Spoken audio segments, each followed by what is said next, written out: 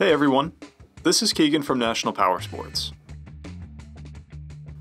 This one-owner 2009 Harley-Davidson VROD muscle with 5,239 miles passes New Hampshire State inspection and runs well.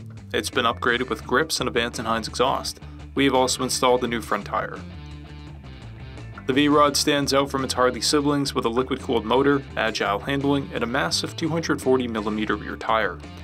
Powered by a 76 cubic inch V twin motor, the VROD puts 122 horsepower and 86 foot-pounds of torque through a 5-speed transmission. It weighs in at 644 pounds and has a 26.7-inch seat height. To see everything we know about this vehicle, including full mechanical and cosmetic condition reports, the service repair order, high-resolution photos, and more, please visit the listing on our website. We have also purchased the CycleCheck's Vehicle History Report. You can view this report by clicking the link on the right side of the video.